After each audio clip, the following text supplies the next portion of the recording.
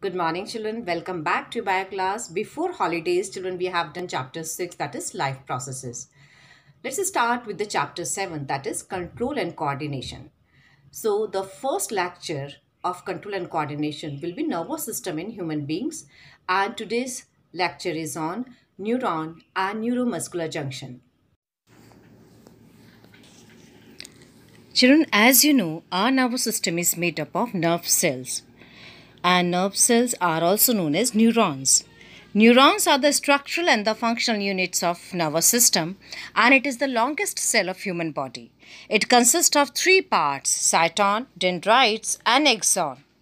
The main part of the neuron is cell body called cyton. It is bounded from outside by a simple cell membrane. Its cytoplasm is called neuroplasm. A distinct nucleus is also present in cyton. Dendrites, these are the highly branched small projections arising from cyton. These are one to many in number. They conduct impulses towards the cyton, hence called afferent processes. The third part is axon, which is long process arising from cyton. It may be microscopic to 1 meter in length. The axon carries impulses away from the cyton, hence called the efferent processes. An axon of a neuron covered by one or two sheets is called nerve fiber. This slide shows neuromuscular junction. Children, all information from our environment is detected by the specialized tips of some nerve cells.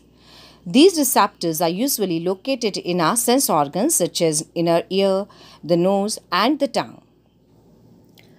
This information acquired at the end of the dendritic tip of a nerve cell set off a chemical reaction that creates an electrical impulse.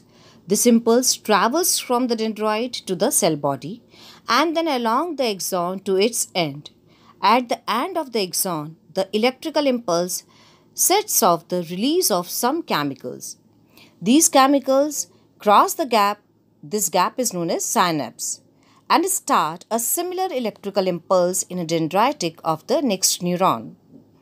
This is a general scheme of how nerve impulses travel in our body. A similar synapse finally allows delivery of such impulses from neurons to other cells, such as muscle cells or gland. So this is all about the neuromuscular junction.